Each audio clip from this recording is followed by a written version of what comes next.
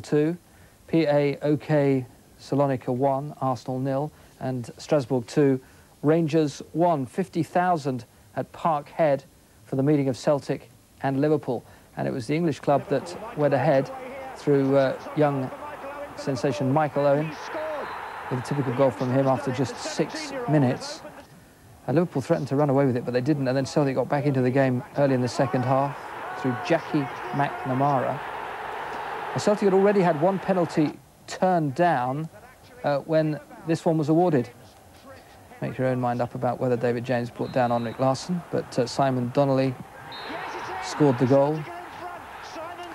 But that wasn't the finish, because in the final minute, a magnificent run from Steve McManaman gave Liverpool that second vital away goal and really sets up an intriguing second leg at Anfield in a couple of weeks.